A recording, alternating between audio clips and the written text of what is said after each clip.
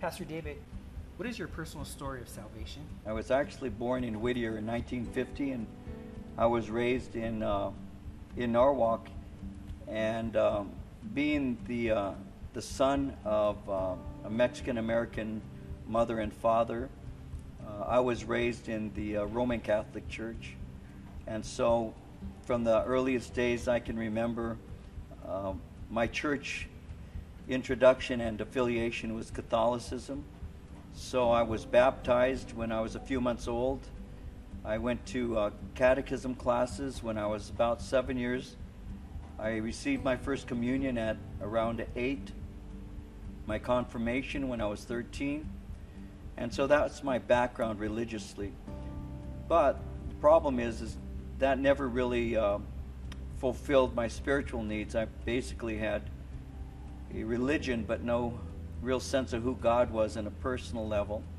And so at the age of around 15, I began to experiment with alcohol, which led to some basic drugs like marijuana, which led to some other things like whites and reds, and then that moved into hallucinogenics like magic mushroom and LSD and THC and things of that nature. And so I began to experiment very slowly with alcohol and with drugs when I turned around 15.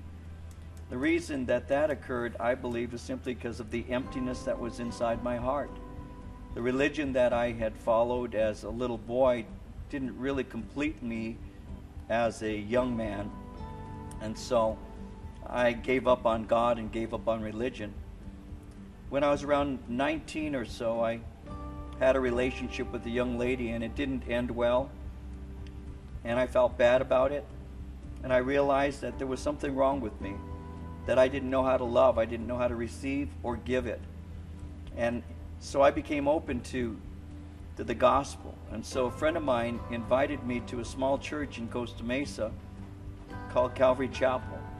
And when I was around 19, maybe close to 20, I went to a Calvary Chapel in Costa Mesa and heard a Bible study that began to help me to put the pieces together.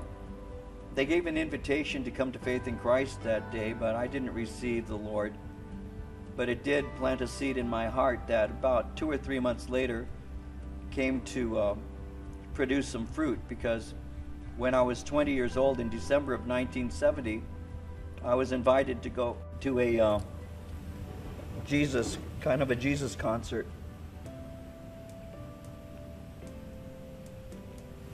And there I heard the gospel, and that's how I got saved.